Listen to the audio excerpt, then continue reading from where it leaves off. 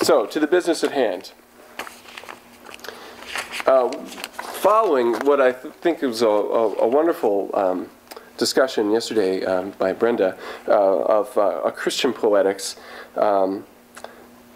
we had the good fortune of sharing a further discussion over dinner, and the number of sort of Christian and Islamic resonances that were emerging already at that point were just fascinating to think about. And so with that in mind, it's just my great delight to introduce our second plenary speaker.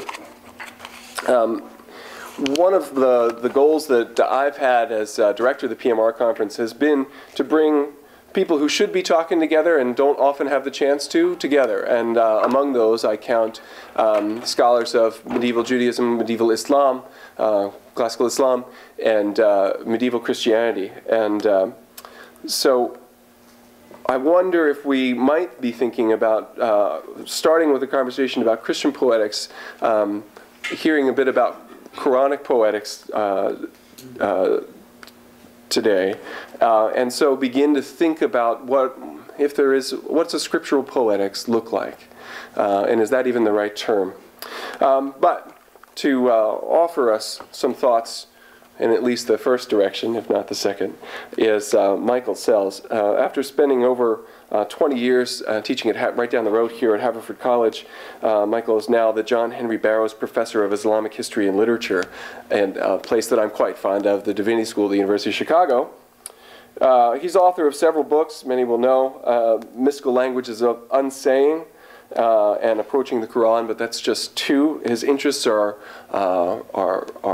wide. The scope of his interest is wide. And above all, I know I was just speaking, I had email correspondence a few weeks ago with Amy Hollywood, who's a former student of Michael's, and we were just speaking. She spoke to me of the ways in which Michael has just always been a generous teacher and colleague. So a great scholar, a generous teacher, and a good colleague. I present to you Michael Sells.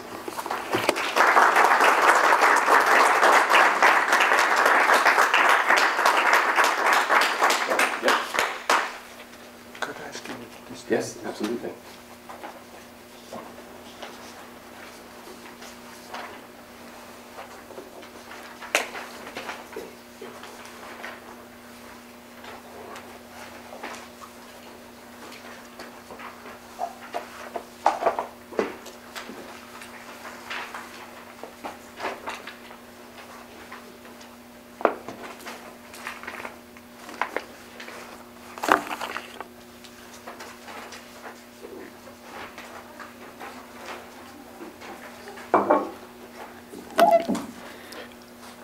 I want to thank Kevin for your generous introduction and for this marvelous conversation that's been set up over the last 2 days, and to thank all those whose talks I've been able to attend and who have participated and asked questions. It's been an extraordinarily moving set of discussions. And I want to thank especially Brenda Dean Schildgen for her extraordinary talk yesterday. I was saying to Kevin that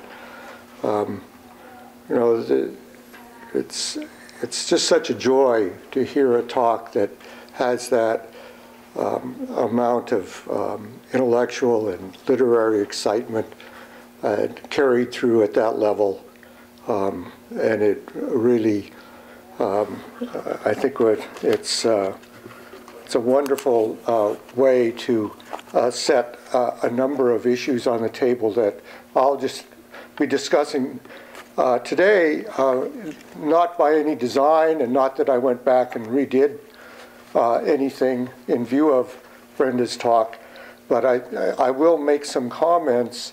I imagine most of you have probably heard the talk, but just in case, I'll make some comments about it just to fill in the gaps during my presentation. And I'd like to leave plenty of time for discussion. So Kevin, if you could give me some signals. I'm really bad at timekeeping, so just raise your hand when there's 10 minutes left to go in my talk, please. And if I go beyond that, you know, you got to be tougher than these moderators at debates and stuff. You know, just get out the big thing. And okay, thank you. I can be tough. Just let me know. All right. So I'm going to start out by talking about spirit, desire, and inspiration in the Quran and Arabic and other Islamic poetic traditions. Let me begin by some comments that the Quran made about poets.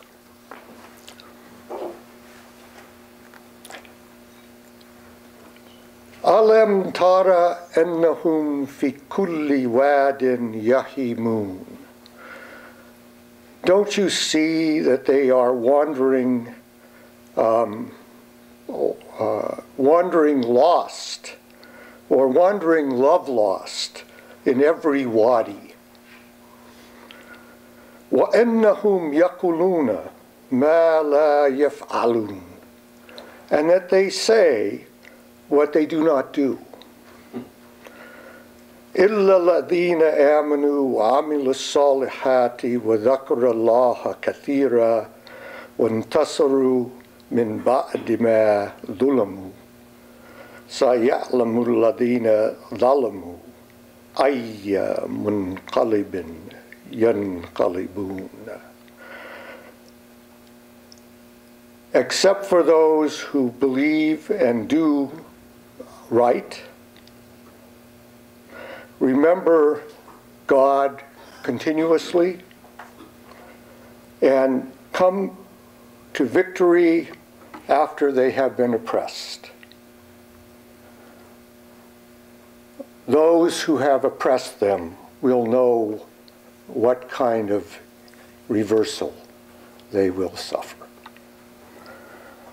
So here we have a statement that seems very critical of poets at first. It says they're wandering love lost in every wadi.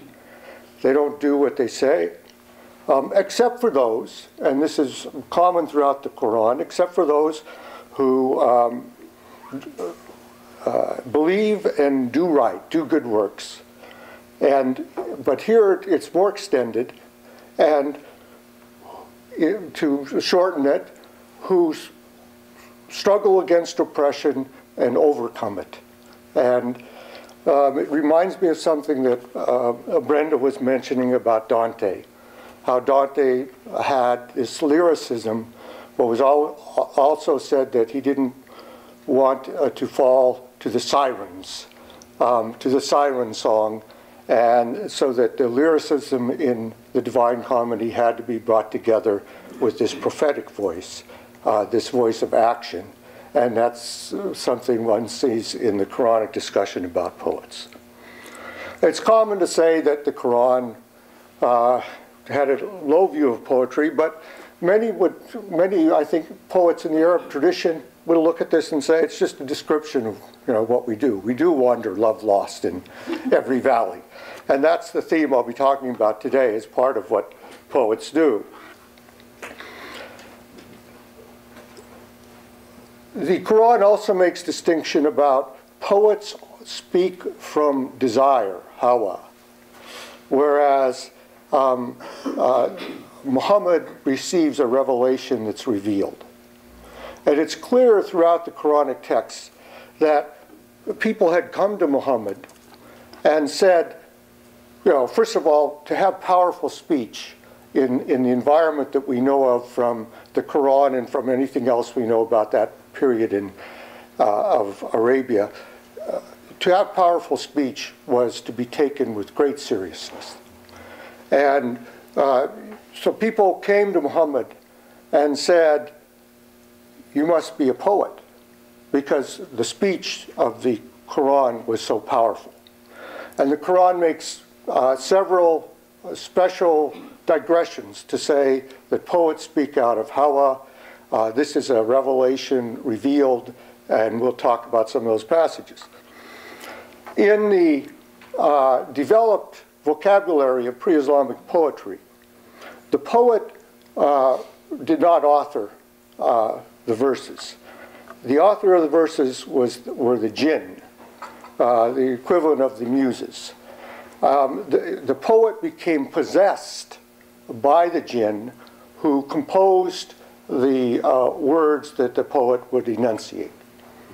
Jinn were associated with love, madness, and poetic inspiration or possession. And the three were seen to have gone together. Another point, the Quran makes a point of talking about the revelation to Muhammad and saying, your friend, Sahibukum, is not Majnun. He is not, the word is translated as crazy or mad, but it literally means to be taken over by the jinn. He is not jinned in that sense. So the Quran defines itself carefully as not being poetry. And at the same time, it's clear that the Quran is, by all notions of poetic language, a deeply poetic text.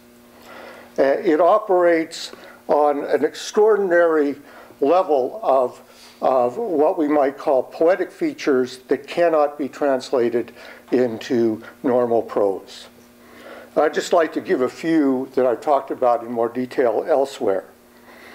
It is not poetry in the sense that it is not constructed in strict meter, the quantitative meters of classical Arabic poetry, or strict rhyme.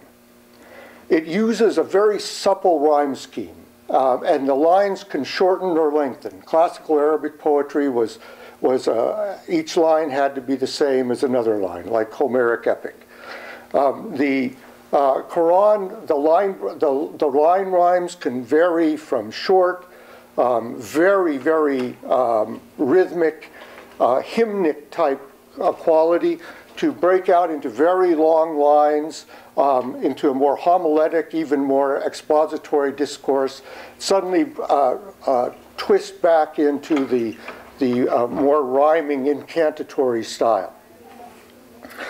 The modern poet, one of the most important modern poets of the last decades in the Arab world, the Syrian poet who writes under the name of Adonis, has written that for modern poets, the tradition of the classical poem and the Quran are the two key inspirations, and he finds that the Quran is the element of freedom and musicality and a certain kind of liberation or openness, whereas the classical poetic form offers a sense of shape, a sense of tradition, and a sense of discipline.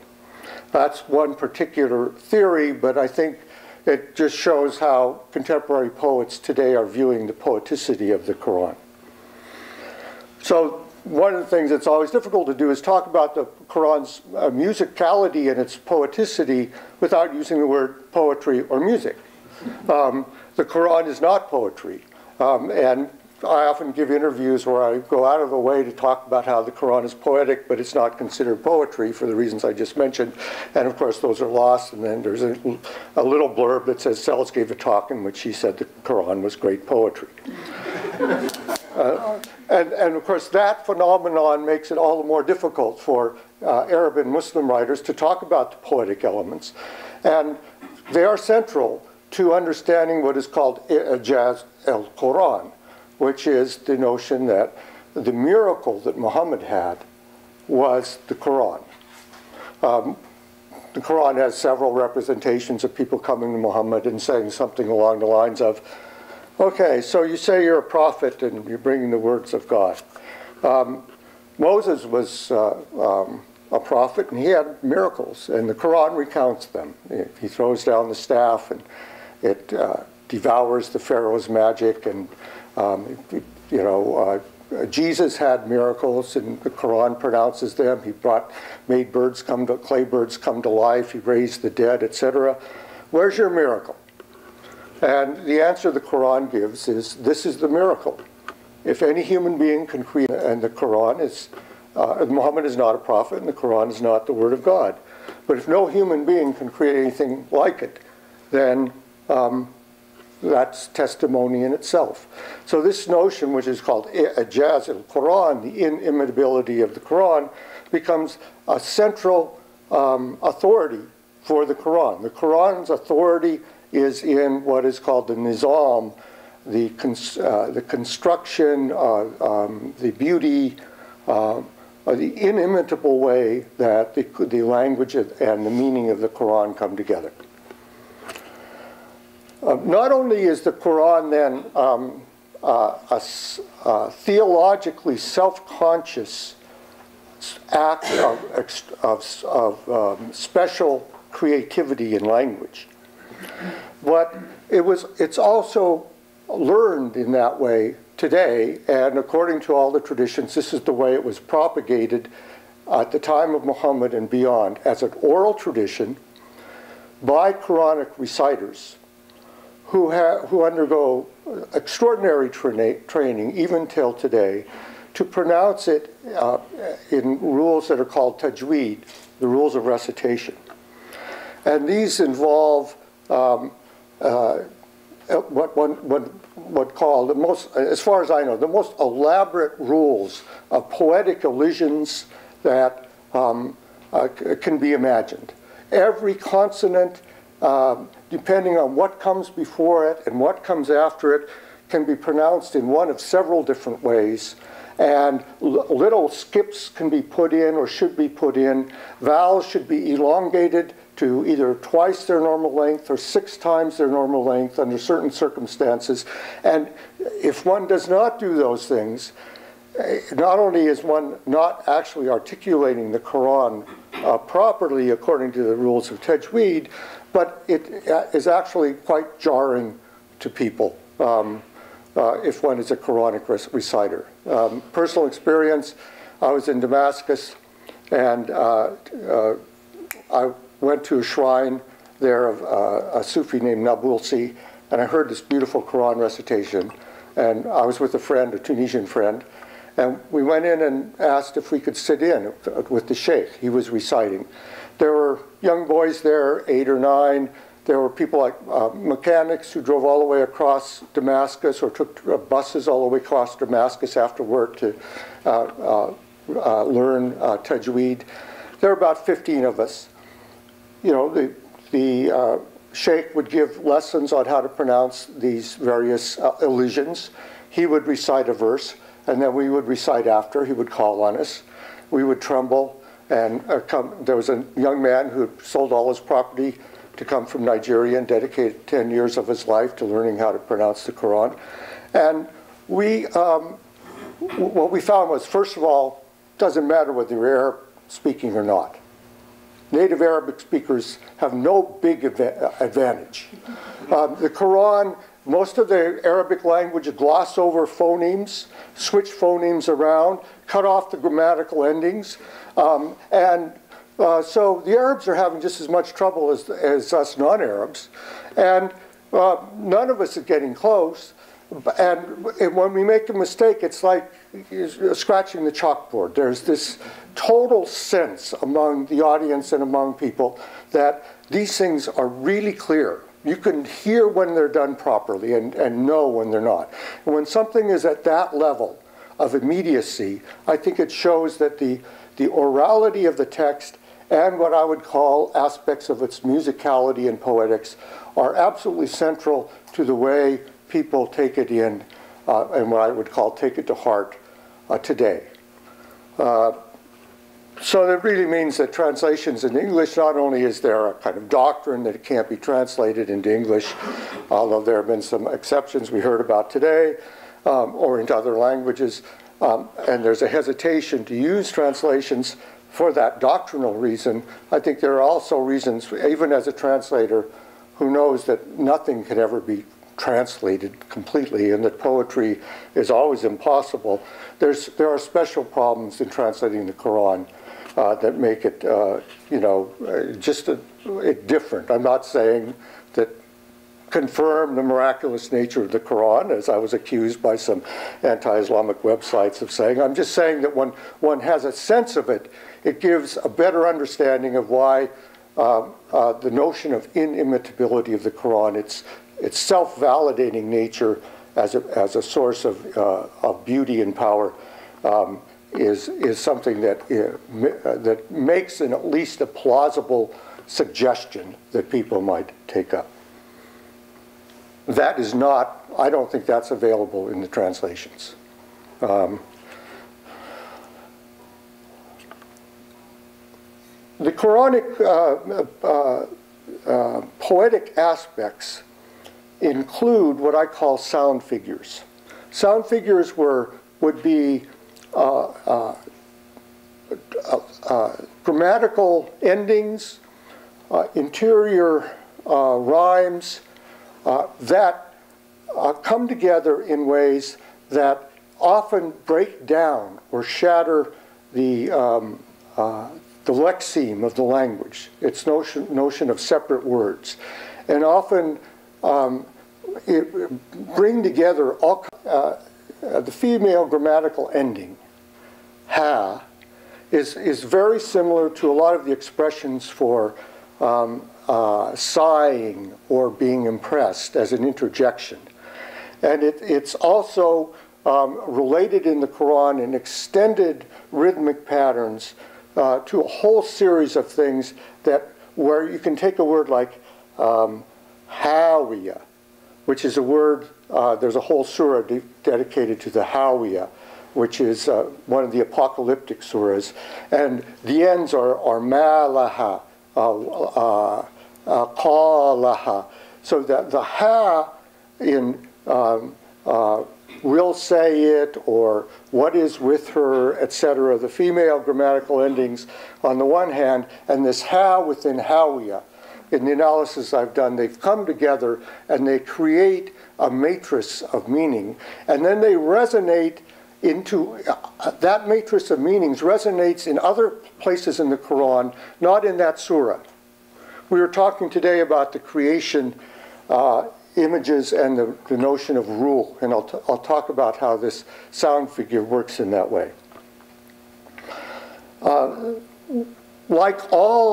Like many languages, but not English, Arabic works according to grammatical gender.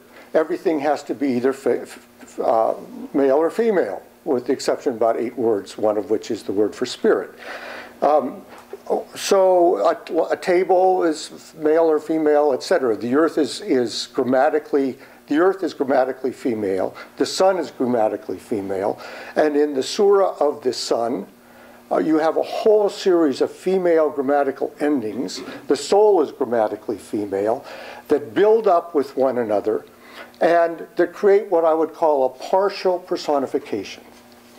That there's a sense of more than simple grammatical gender. It's as if the Quran shaped the power of the grammatical gender into something beyond it, but not into a pure personification.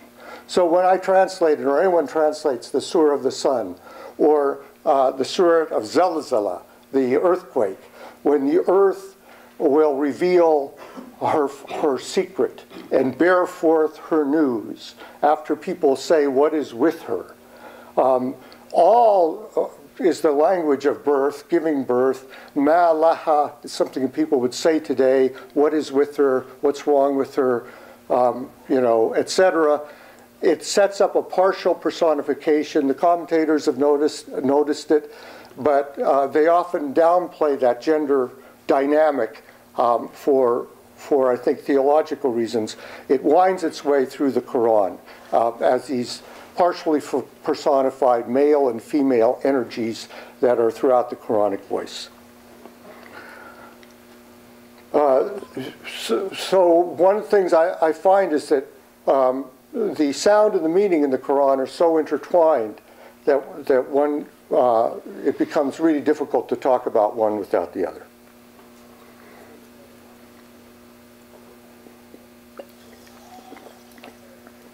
My second part is about Quranic spirit, ruh. There are 3, the word spirit or ruh cognate with Hebrew ruach, appears in the Quran only about 20 times, but always in very, very charged places. There are three contexts. The first context is creation. The stories about the creation of Adam, God shapes the clay or the mud. In the Quran says, in the divine voice, with my own two hands. And then God breathes of his spirit into Adam, nafakha, to breathe out, min ruhihi. And that instantiates the creation. In prophecy, the ruh appears in very similar ways. So the story of Muhammad's prophecy, the surah that's often one of the most well-known surahs in the Quran, the surah of Surah Al-Qadr, the night of fate or the night of power, which is, it grounds the observance toward the end of Ramadan of the night of power. That surah brings up the ruh and the gender dynamic and the gender energies. And I'd like to just go through the Arabic and show why translations cannot deal with this. I'm not a trained Quranic reciter, so it's not going to sound right, but I can do my best. Inna anzalnahu fi laylatil qadr. We have sent it down on the night of destiny. Or we have sent him down on the night of destiny. The who, the male neuter pronoun, male/neuter, can be either he or him. If the exegetes choose him, then people say that's Gabriel, Jibreel. If they choose a who, then they say, well, that's the Quranic revelation, it, the book or the Quran. وَمَا أَدْرَاكَ مَا لَيْلَةُ الْقَدْرِ. What could tell you what the night of destiny is? This is a phrase that appears throughout the Quran, مَا أَدْرَاكَ مَا. What could possibly tell you what something is? And usually what the Quran does after that is give a kind of riddle or something. It doesn't really tell you what could tell you what it is. مَا أَدْرَاكَ مَا لَيْلَةُ الْقَدْرِ. What can tell you what the night of power or destiny is? لَيْلَةُ الْقَدْرِ خَيْرٌ مِّنْ أَلْفِ شَهْرٍ. The night of destiny is better than 1,000 months. Then we have a break into the long rhythm. تَنَزَّلُ الْمَلَائِكَةُ وَالْرُوحُ فِيهَا. The angels come down, the spirit among them, or the spirit within them, or the spirit upon her, or the spirit upon it. بِإِذْنِ رَبِّهِمْ مِنْ كُلِّ أَمْرٍ. By the permission of their Lord through every kind of command or order. So this central phrase, وَالْرُوحُ فِيهَا, it forms a sound figure with numerous other passages in the Quran talking about this moment of revelation. The her or it, what is that? Grammatically, the most logical place that it would go back to would be the night, Layla. That's feminine. So, and the night, the angels come down in the night, fiha, in it. But there are other possibilities that I won't go into at this moment. Then it ends this way. Salamun hiya. Salamun hiya. You're probably all familiar with Salamun alaikum, peace be to you. Salamun hiya is an unusual expression. Peace she, or peace it is. depending on whether you want it gendered or non-gendered. Hatta matlal fajr. So if one reads it in the gendered way, there's a masculine being being sent down upon or within the feminine being, or at least grammatically gendered night of destiny. And then in the end, there's this extraordinarily, this phrase in an extraordinarily powerful and unusual position, salamun hiya. And if one reads it without the gender, it's all, it came down on it or during it, peace it is. And I always find that there's a choice between over-personifying things and translating them as he and it, or what I would call neutering the text, where all this powerful gender dynamic is stripped away. Third section. Now I'd like to talk about two modes of understanding Revelation that were clearly in tension with one another throughout this period, not only in Islam, but all the other traditions. That is the notion that revelation comes down or is sent down to the prophet, and the notion that the prophet goes up to retrieve the revelation. Oh, before I do that, I just have to say the one thing. So I had the rule in creation and the rule in prophecy. And then there's the rule as the Yawm ad-Din, the day of judgment, the day of reckoning. So you have three what I would call boundary moments where the rule is central. Even the phraseology and the sound patterns come up in the same way, often subtly reversed. So in prophecy, the angels come down with and the Spirit in the night or on the night of destiny. At the Yawm ad-Din, the angels rise up with the Spirit at the day of reckoning. But the patterns and the sound patterns are extraordinarily similar. So in each case, the Spirit, there are three primordial moments of Spirit. They each encompass one another. They appear as kind of beginning, a prophetic encounter with that eternity, and final announcement. They're implicated in one another, and they by the sound patterns that bring them together. So it's really hard to hear the sound patterns of one without hearing the sound patterns of the other.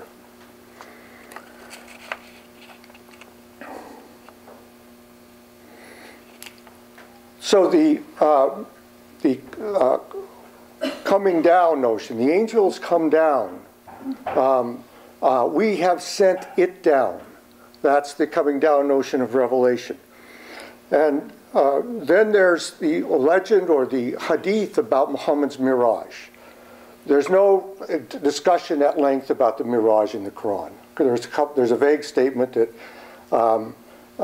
God took his servant by night from the sacred place of prayer to the furthest place of prayer.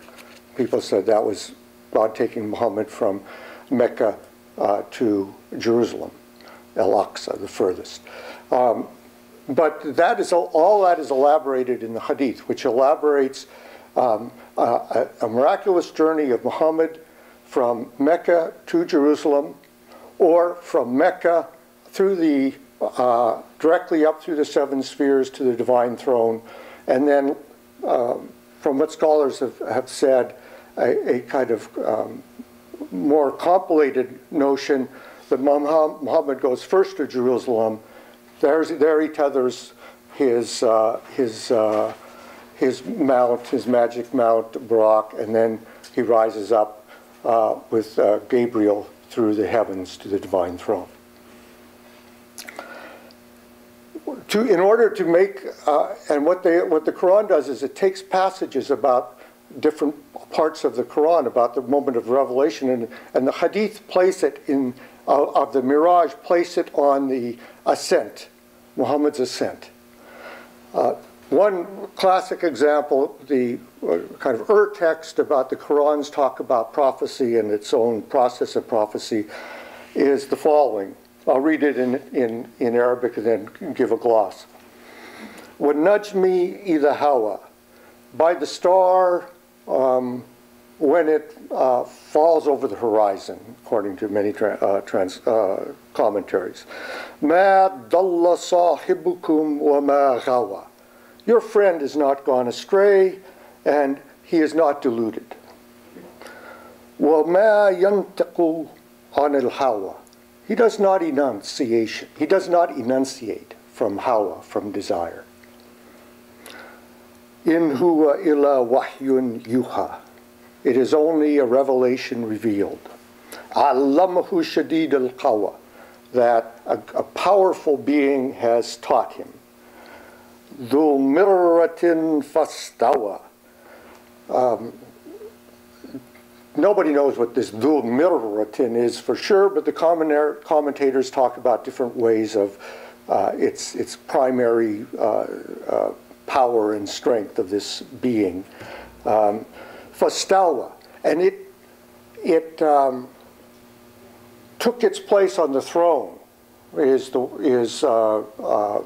what the term means in other contexts.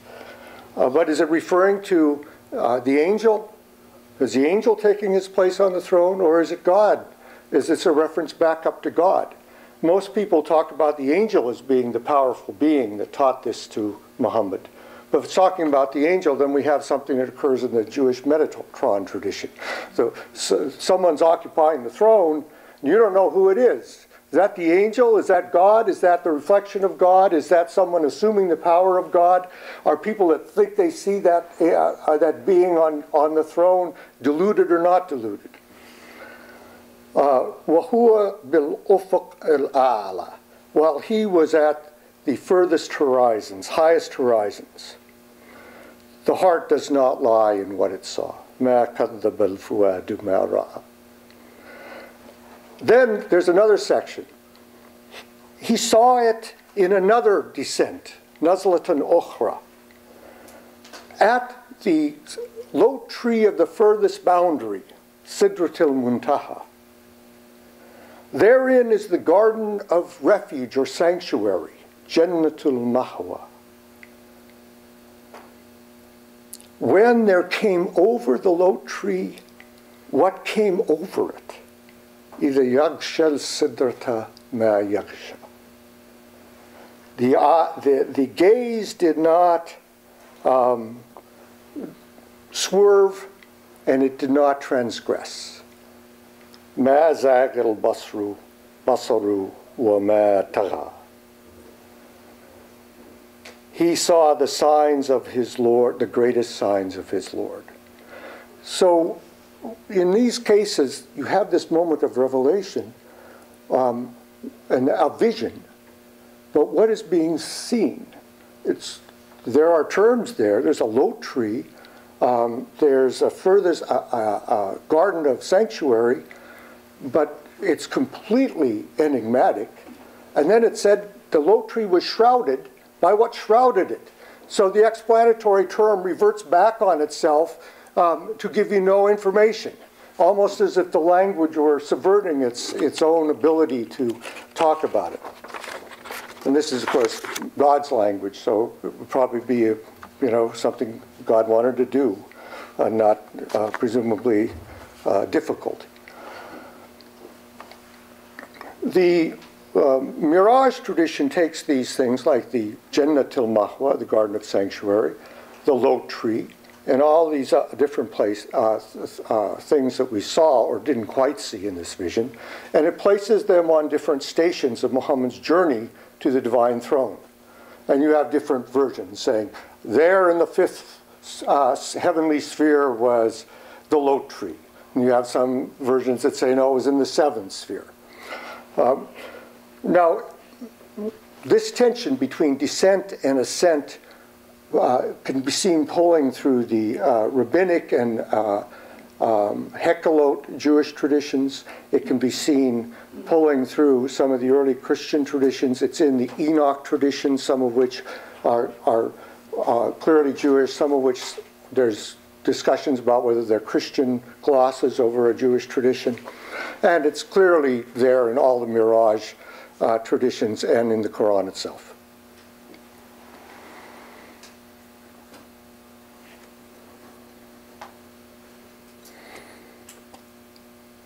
One of the things that this tension about rising up through the heavenly spheres reveals, I think, is, and especially the way we can see the tension refracted among the three Abrahamic traditions and seeing it developing.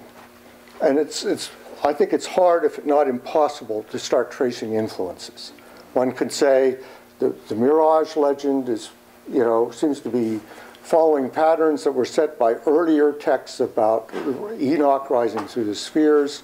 One could say that some of the Hekkelot literature, whose provenance and dates we don't know, may have been influenced by some of the early Mirage traditions. His teacher Bruno Latini had a copy. This was first suggested by a Spanish scholar, Asín Palacios. There was this huge reaction against it for what Maria Rosa Menocol calls philological nationalist purposes. The notion that if we were influenced by one of them, they must be the more powerful and the most cultural, and we're the weaker party. And that notion of influence, I think, is still contaminated by notions of active partner and passive partner. The way I look at it is that these contacts were going on continuously. That you had a Christian world, a Jewish world, an Islamic world that were part of two large political realms, one ruled by Christian leaders and one ruled by Muslim leaders. But Jews, Christians, and Muslims were active builders of those two different civilizations. And those traditions were moving around much more subtly than we can find in written texts, and it was certainly far more pervasively than maps that would say, here's the boundary, would ever show. That doesn't mean that those who reflect traditions that are found in the others are necessarily being sympathetic. It's clear that what Palacios showed, even as early as 1914, is some of the very tortures in hell that Muhammad sees on his journey when he goes down through the lower levels. The logic of the torture is related to the crime, and some of the exact crimes and exact logic appear in the Divine Comedy. Whether the Christians or the Muslim traditions that came up with that first doesn't really matter. I think what matters is that you have a shared cosmology. You have a shared cosmology in which the heavenly spheres, the Ptolemaic universe, is both astrological, physical, and symbolic. The two are not separable. People this was a common heritage, and each group tried to give the version of that story that made it their own, and often this went back and forth as things developed. One of the things that you see in these is another tension, that's within each of the traditions, between or among three different ways of viewing prophecy and salvation. I call them the angelic, the humanistic, and the intellectual. And there are certain cues, I think, that are quite easily recognizable. If the controllers of the spheres, or the heavens, are intellects, as in Aristotle, and if the ascender has to pass intellectual tests and show gradations of intellect, and ultimately rising to meet the active intellect, or however it's viewed, which is Gabriel. The philosophers saw Gabriel as the active intellect, and the lowest of the divine intellects in the Quran, in the Aristotelian tradition. That's the intellectual tradition.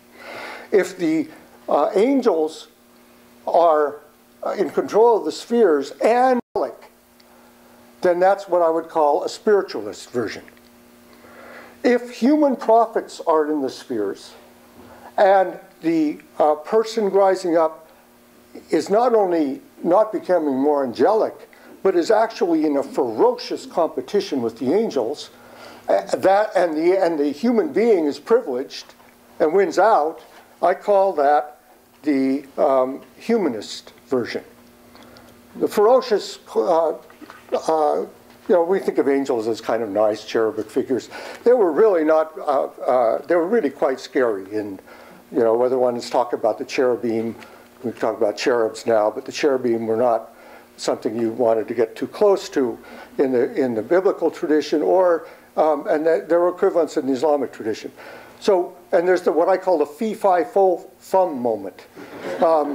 There's both in the Jewish traditions, the rabbinic traditions, the Hekkelot traditions, and in traditions of Mirage and Sufi Mirage, there's an angel that says something. Well, at one point he says, I can smell a human being from 365,000 parasangs.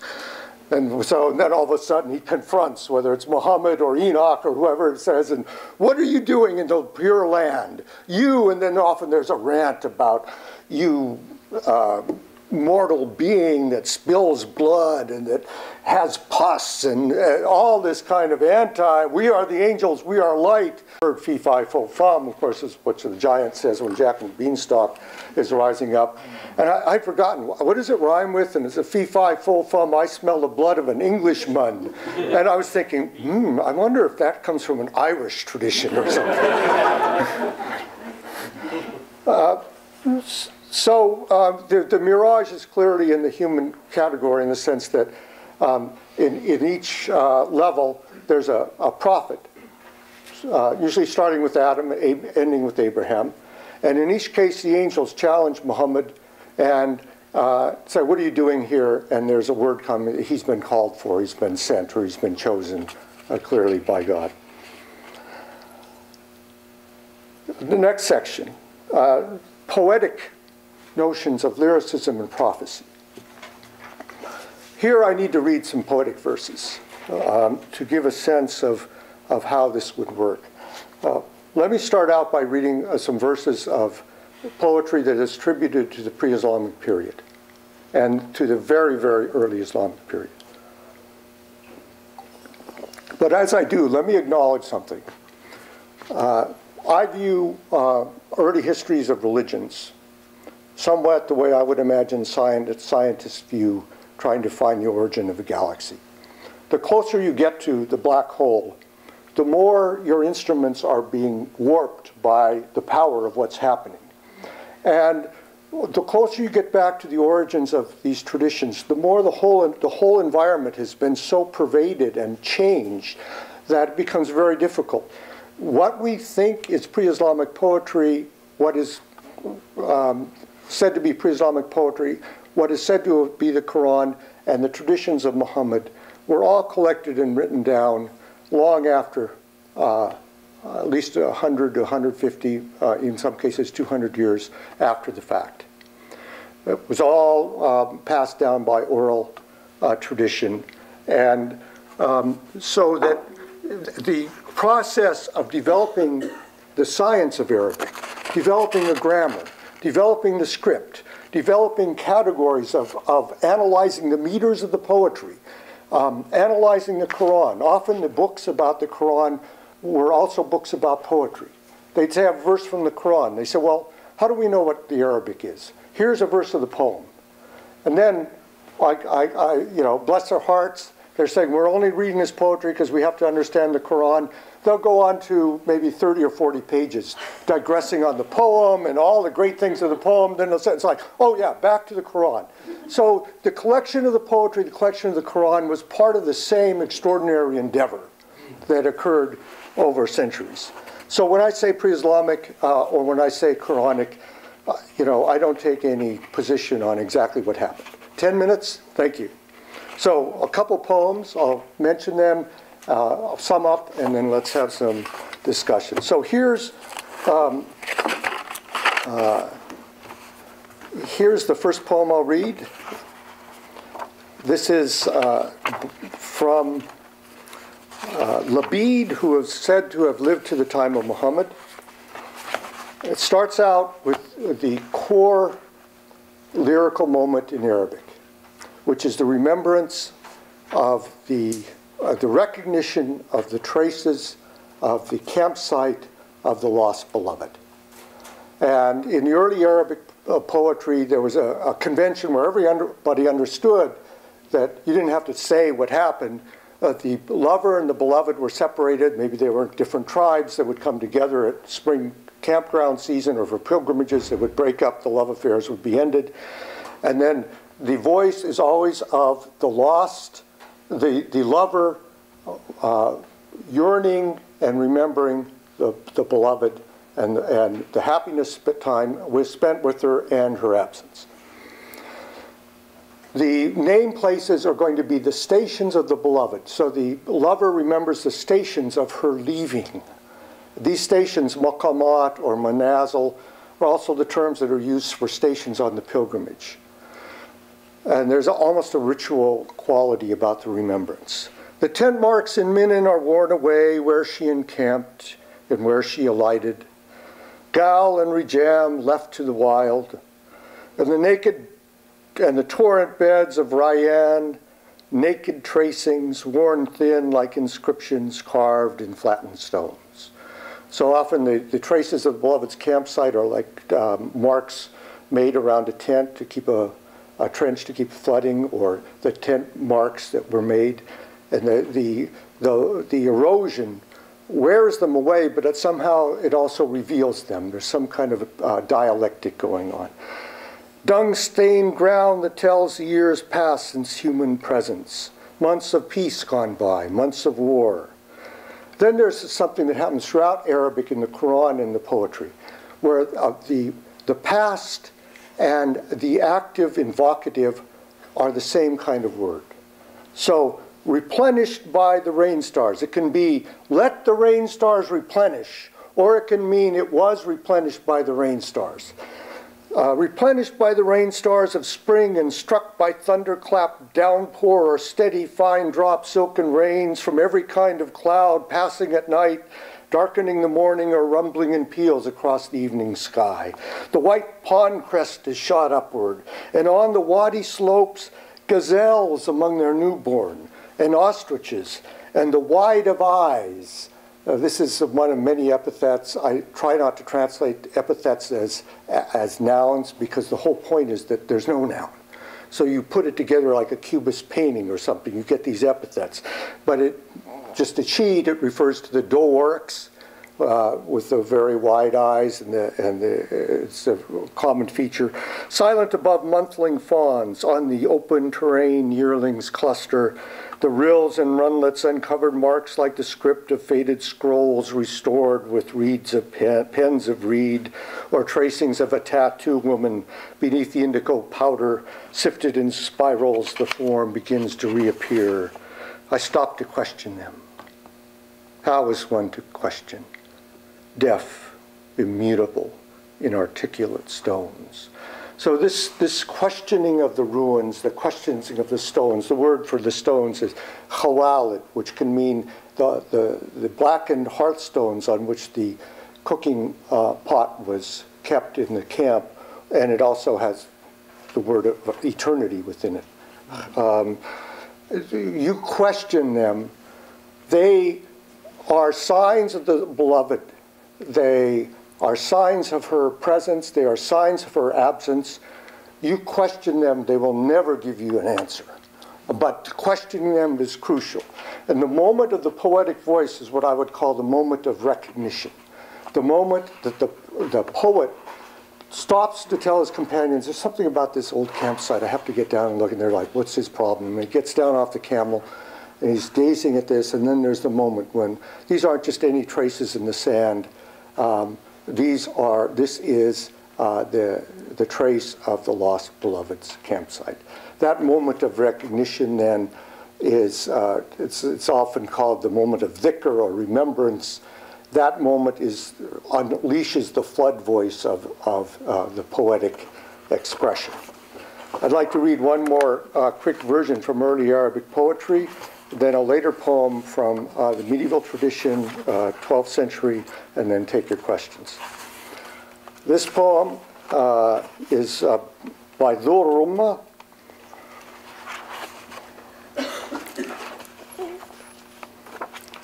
Maya is the beloved.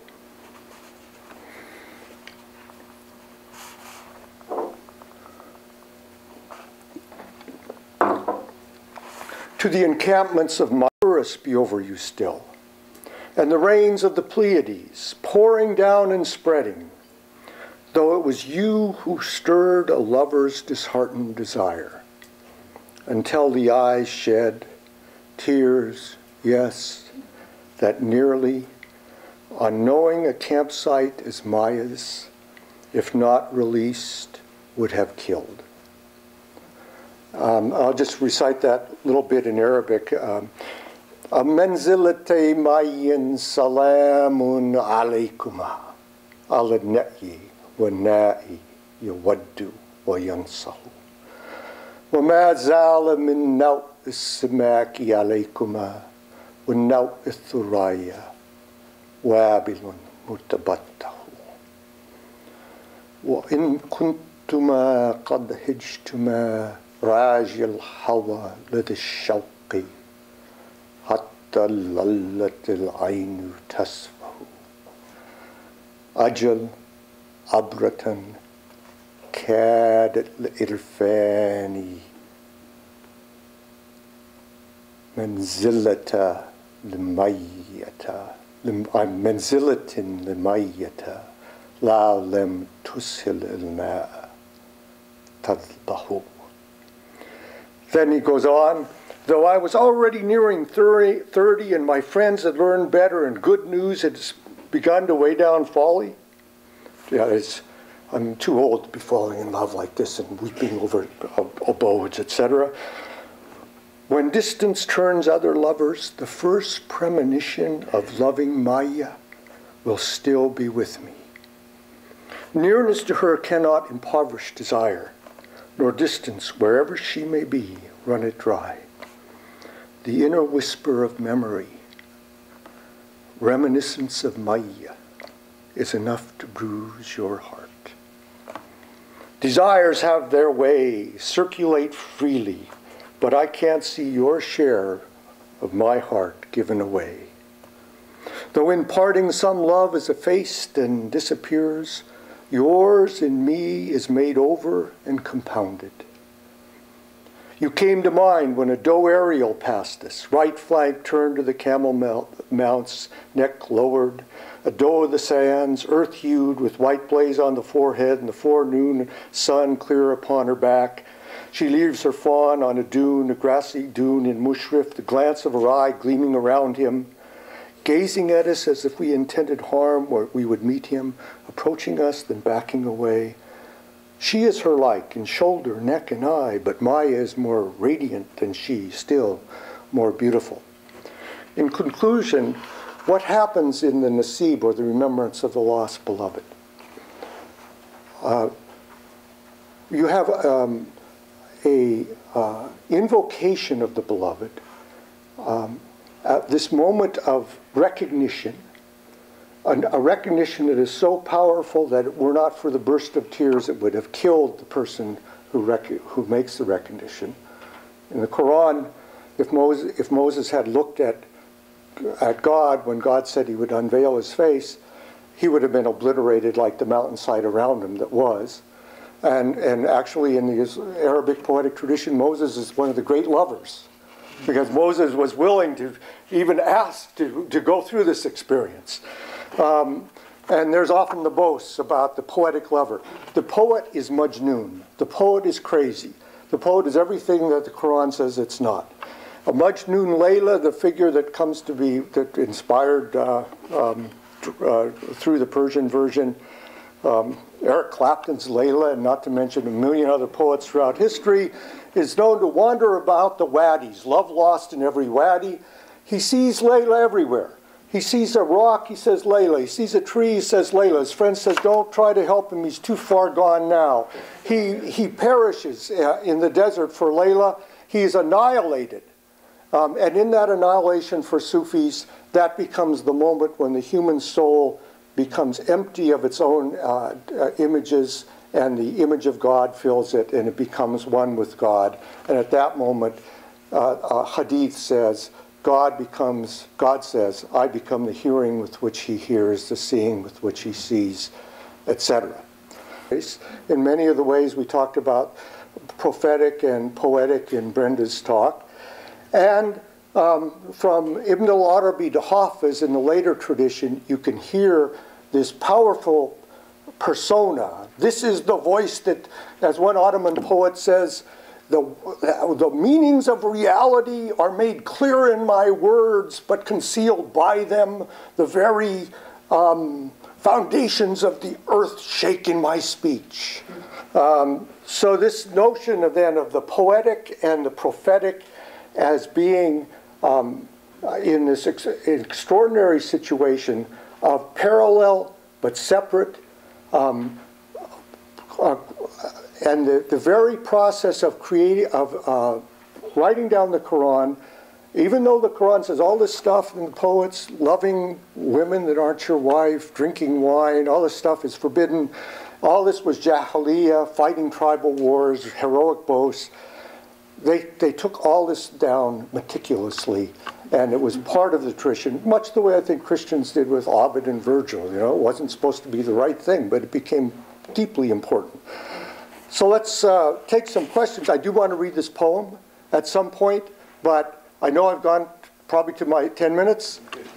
So shall we read it now, or you're the master here? I defer to you. Why don't you read it for us, and then we'll have Okay.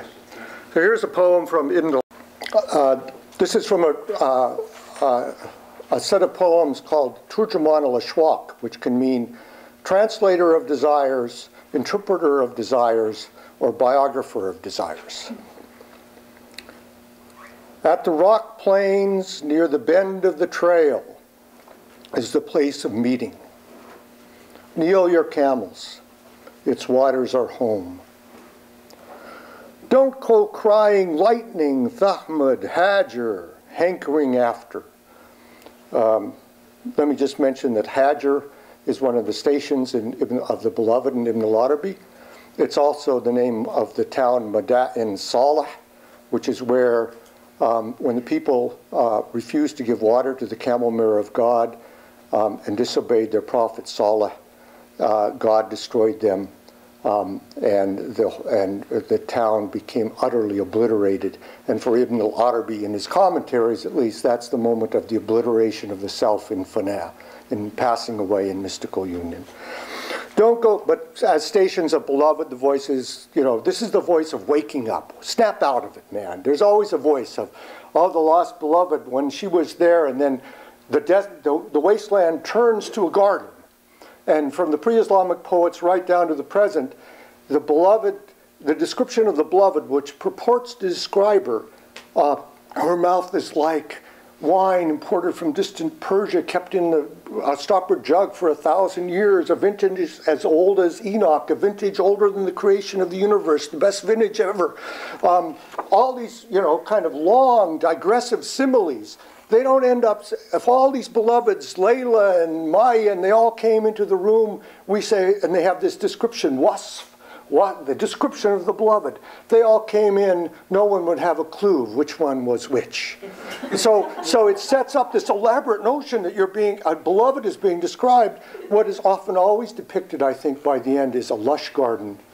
And I think the lost garden is the symbolic analog of the beloved in all these passages. So by the time you get to the end of extended similes, which tell you nothing about the object of direct desire or gaze, you end up with a rich depiction of the flowing garden, the gazelles, the animals giving birth in peace and tranquility, the pond cress sprouting up.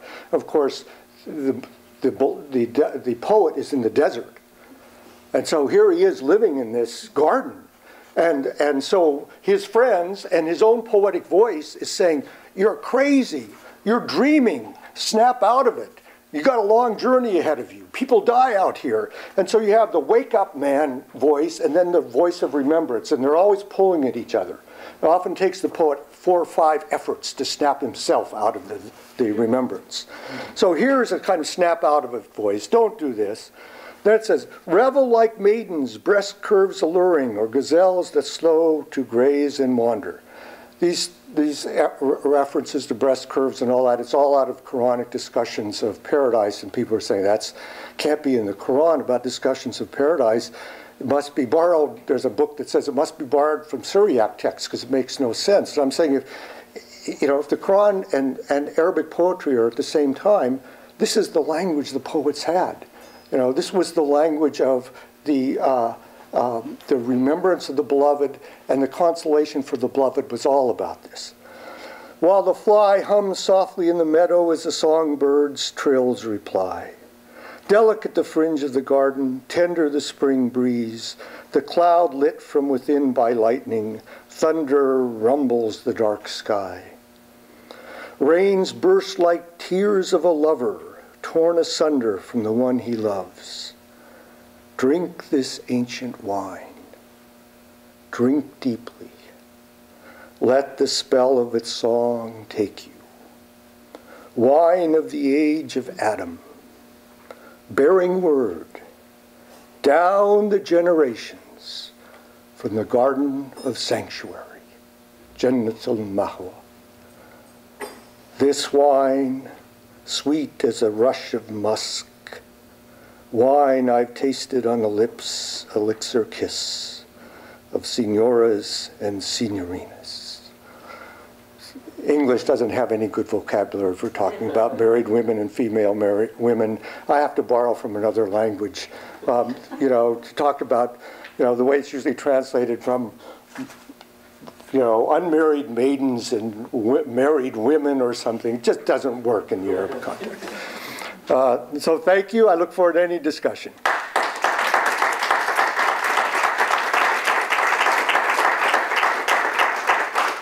We do have time for questions, for discussion, so please, I invite you to address your questions to Professor Sells directly. May I? Sure. Well, lots of wonderful things you've made me think about, tons of them. My mind is brimming. But let me just, because I would like to ask you, maybe tomorrow we can continue this discussion. Sure. I want to talk about the Hebrew poetic traditions and how those also play into this Quranic tradition. So that was the first thing, and that's just for a thought. And then, your basic idea about connection between prophecy and poetry, of course, links the three traditions very profoundly. Right. As the prophets and the Hebrew scriptures and Dante, of course, in that tradition. So that's another big thing for us to think about. Now, then you mentioned Dante and Islam, and you trod on my territory there. So I have to still say a few things about that. Sure. Because Palacios, early part of the 20th century, Cerulli was ambassador to Persia during the 30s and 40s, and he was absolutely convinced that Dante knew a version of the Mirage. So I do have a question, because there's so many versions of the Mirage. Right. There are a number of them in the West. Right. There's no question about that. Yeah. There's a Latin version, there's a French version, there's a Castilian version. That certainly, my belief about Dante is if it existed, he had read it, because he read everything. He was an omnivore, and he would never have been closed-minded about it because of its provenance. Already it's been translated into Latin anyway, and into other Romance languages. But there's a really close connection for Dante, because Monte Croce, who was from the Church of Mirage, in his work that he brought back to Florence. So, and he gave lectures. I mean, Santa Maria Novella was a place for people to come from Dominican, he's a Dominican, so he went there to learn. Dante frequented Santa Maria Novella regularly. So there's no question that he would have come across it through Monte Croce, which is right on top of him. But my question is, these versions in the West, and I have published on a few, are all in prose. So it's true you have a lex, lex taliorum, and you have, the Palacios argument was the light metaphysics and all of this. You have light metaphysics in the West, too. So, I mean, these are shared traditions. That's my issue here. But are there poetic versions of the Mirage in Arabic? because the ones that come into the West are Right. all in prose. Yeah. There's no poetry in any of them. Right. There's similes and Yes, metaphors. right. But Right. not, Yes, I mean, and someone correct me if I'm wrong, but the Mirage tradition grows out of these hadith. They were in prose, and they're in a prose that is not in the kind of poetic way that the Quran is a poetic prose. It's more of a narrative style prose. And you get a lot of Persian and Ottoman and Turkish versions of Mirage type scenes in people like Farid ad-Din Attar, who was about the time of Ibn al-Arabi, 12th century. But I don't know of any equivalence in Arabic that would take the Mirage as such and put it into a poetic form, although you have poetic refractions of the tropes of the Mirage that are brought in. So as far as I know, there's no Arabic, certainly there's no Arabic model I know of that Dante would have known of that would have been translated into Latin or anything else in any kind of poetic modality. As far as Sid Palacios, let me say I think a lot of his argumentation was about the light metaphysics and things. I think that was a stretch. I never found that to be particularly convincing. My point is I don't think it proves, it just proves that I think all that we know from the discoveries of the various versions since that time that you mentioned in the Castilian, the Latin, and the French, I didn't know about this Dominican text, that all of this material was going back and forth, and probably the most interesting connections we won't have the text for, you know. So I certainly agree with that. Back on the Hebrew issue, I think there's some. Let me just mention two extraordinary aspects of it.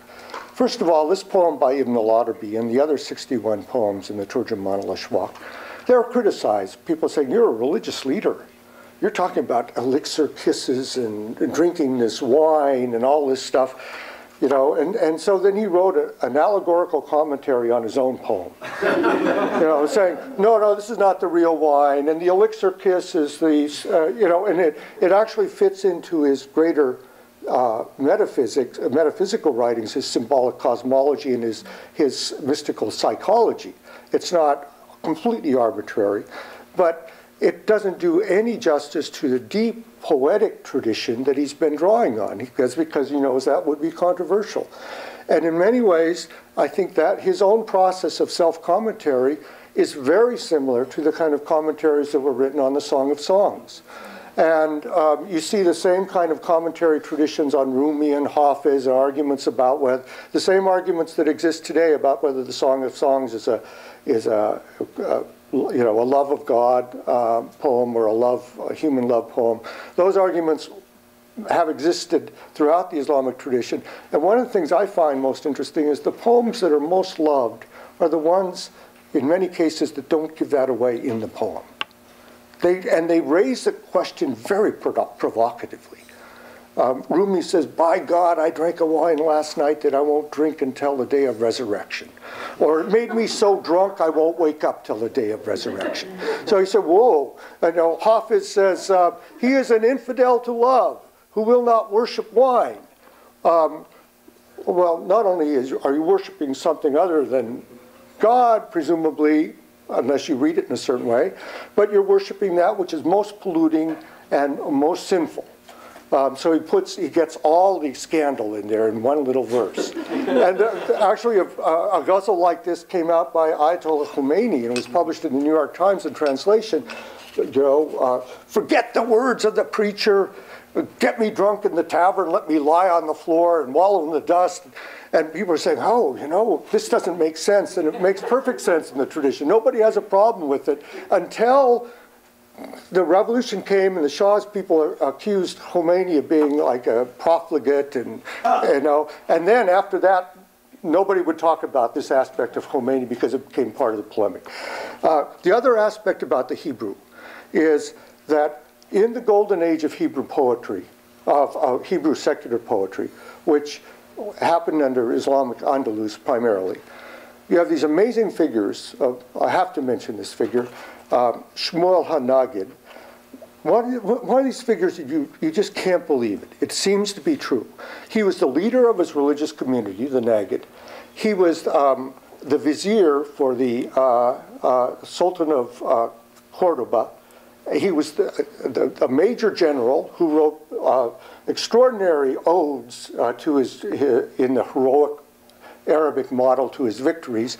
And he was a great love poet in the Arabic tradition. He pioneered, along with others, how to write Hebrew poetry in Arabic-style meters. He invented the metrics for the Hebrew poetry, and he has poems that could be right out of the Remembrance of the Lost Beloved and the Garden, etc.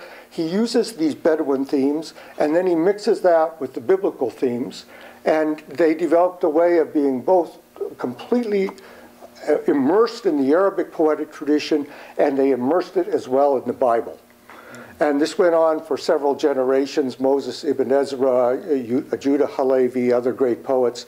And, you know, it's just one of the remarkable aspects in world history. And you look back at a figure like Shmuel HaNagid, big job. He was a vizier.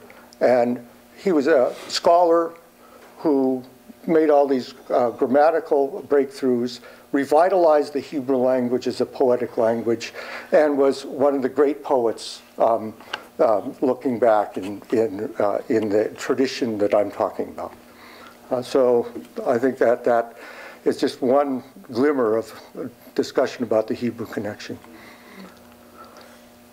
Other questions or thoughts? Oh, there was one back there, I think. So, in your talk, you were explaining how the Qur'an has all these stylistic and formal means joining form to content. Mm-hmm. You're describing this. Of course, that's not unique to the Qur'an or Arabic literature. That's pretty common in most traditions, probably all. You know. So my question was, within the Qur'an, if there are devices, formal devices that are common to either thematic discussions or if they can be traced according to the periods that the Qur'an was written. Right. So the Medina Yeah. period, or when the Qur'an is talking about creation, does it use certain devices? When it's talking about war and battling, does it use certain devices? Judgment. So that was a question. Really. Great question. Let me say that if we trust the traditional chronologies from the Muslim scholars, where they divide things into Meccan and Medina and early Meccan, late Meccan periods, the early Meccan verses are what I would call the hymnic role. The surahs are short, universal themes. That is, you don't have to know tribal history. You don't have to know the names of the characters that Muhammad was fighting with. You don't have to know any of this historical background to basically read something like, in translation, when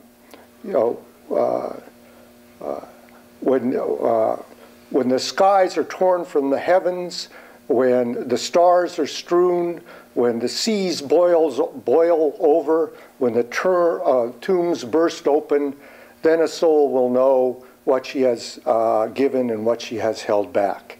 O human being, what has led you from your generous Lord? That kind of hymnic, apocalyptic modality is considered to be the central early Meccan theme. And the creation, the rule passages, and what I would call the sound figures that link them, they're found in all the major periods. And they can occur in the short Meccan style discourse, or they can appear in these longer, more discursive lines in the late Medinan discourse, but they appear in kind of powerful lyrical modalities breaking into the text. We have time for one more question. Yes. I was struck by words of power right? I was struck by how so much of the power is in the sound and the poetic modality. Is it true, would it be true to say that the power of the Qur'an is revealed much more in the recitation than in, say, exegesis? That exegesis matters less for Arabic theology than recitation, and matters less than for Christian theology, where exegesis is a central activity and recitation of the script of the text is not nearly so central? You know, it's a wonderful question, and I can't make a global statement about mattering less or more. I think certainly the whole history of people learning the Quran has started with the assumption that to learn it, you have to interiorize it, even memorize it. It becomes kind of part of your circulation, and at that point, then people go on to exegesis. The exegetes do not talk in detail about the kind of things I'm talking about. And I think that protocol is quite interesting. They'll talk about Ijaz al-Quran. It's mostly anecdotal. The Quran was so powerful it made even Omar weep. You know, Omar the great general, etc. They give dozens of anecdotal statements about the power of the sound of the Quran. And they talk about its narrative power and the greatness of its story, but they don't talk about what I would call this poetics aspect in any kind of elaborated exegetical detail that I know of. So I think I just like to leave your question as a great question. We're actually hoping to set up at Chicago a program in comparative exegesis of, because the Quranic Christian and Muslim exegetes were influencing one another constantly, to set up a program in comparative exegesis that might even get close to, you know, taking that question seriously and doing something with it. I did want to mention just a couple things that I'd like to say to kind of tie these points together about the Quran and the poetry. Just to kind of give a nod to the unfortunate polemical world we live in today.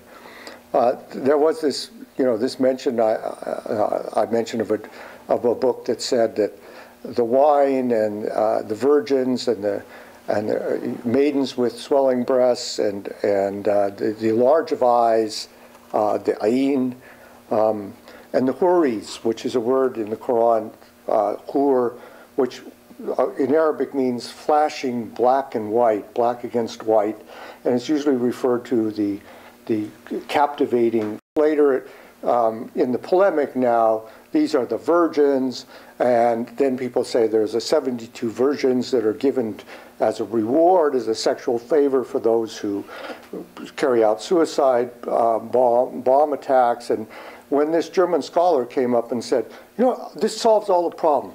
First of all, the Quran makes no sense as you read it, because it makes no sense that they would have the Quran talking about all these virgins and wine and all this stuff in description of paradise, because paradise has to be chaste, it has to be, you know, and the idea that there would be erotic love or even sexuality paradise is absurd, and none of this stuff makes any sense in Arabic. It's got to have come from Syriac hymns that were misunderstood by Muhammad, and he changed different words. So he says the word for large eyes really means white raisins, and the grapes are white raisins. So the Newsweek headline said, you know, was all this kind of sarcasm.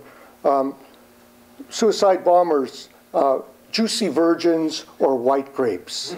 And this got around. It was in the Guardian magazine in England, and the statements that were made. This scholar, Christoph Luxemburg, who actually has some interesting things to say, has written the most important work of Quranic studies ever. And this is, you know, people are talking about it on American TV and saying, this will solve the problem in the Middle East. You know, and first of all, they're thinking there's 72 virgins. There's not 72 virgins in the Quran. There's not 70 virgins in the Quran. There's no promise for people that can carry out violent jihad of anything in particular in the Quran. There's promises to people that do good works. All that stuff about the 72 virgins comes in one subset of hadith, and there's two versions in the scholar that does that, Tirmidhi. One says that these 72 virgins are for everyone, and one says that they're only for martyrs. So he's not even consistent. But everyone assumes they're in the Quran, and but the greatest assumption is that you can't have wine and large-eyed beauties and flashing eyes in a depiction of paradise. That would be crude. And it goes back to an old polemic between Christianity and Islam about whether, a paradise should have any discussion of anything that is, quote, sensual or not. And the assumption that somehow Muhammad would not have had access to any of this vocabulary in the Quran. All the poems I read from the pre-Islamic period had all that vocabulary. They had the wide of eyes. That was that dual oryx eye that I talked about. They had the flashing eyes of the black versus the white. And they, this, and in the poetic tradition, why is that? It's embraced. The poem I read by Ibn al-Arabi about elixir kiss, it's all grounded in Surah al-Rahman and other poems of the Quran.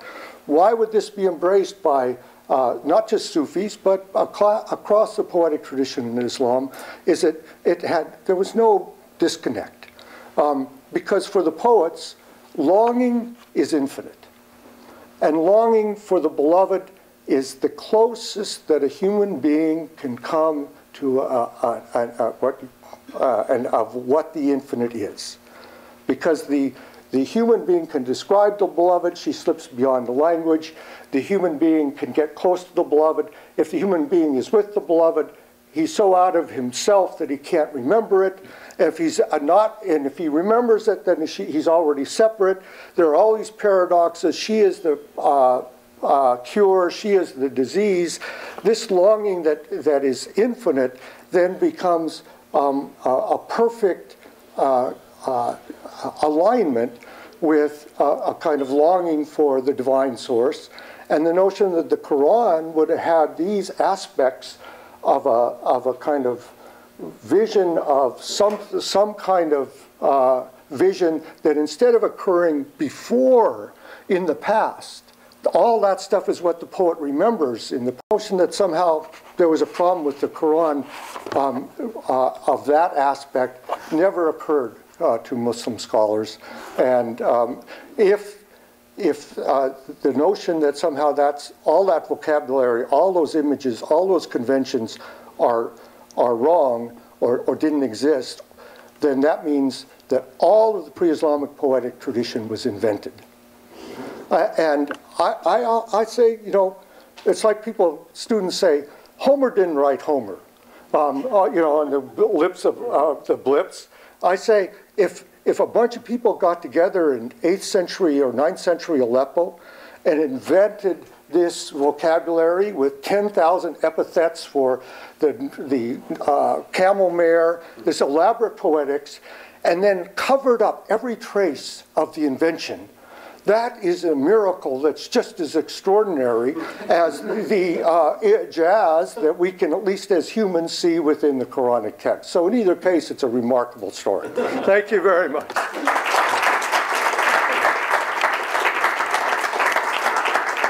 you very much, Michael.